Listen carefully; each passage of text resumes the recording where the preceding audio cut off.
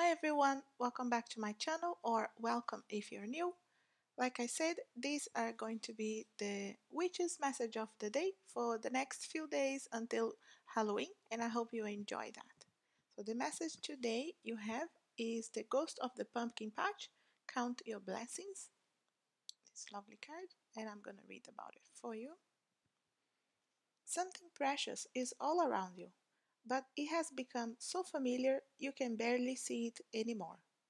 It is such a fixture in your life that familiarity has bred, if not contempt, a kind of blindness. The beautiful little girl ghost in the pumpkin patch asks you, very gently, to see the abundance all around you, and to appreciate that while you are in physical form, there is so much you can enjoy. She wishes for you to harvest what is yours now and to also take steps to call in any debts. There can be an outstanding money issues associated with this card and share the bounty. Do not let anyone cheat you and know that you don't own a single thing in truth.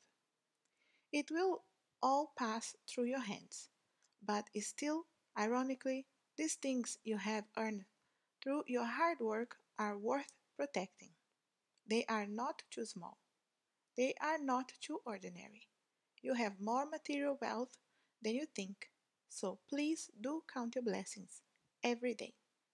I hope this resonated with you in some way, and I hope you had also some fun with these videos throughout the Halloween season. I hope you have a lovely, blessed, and healing day. Thanks for watching.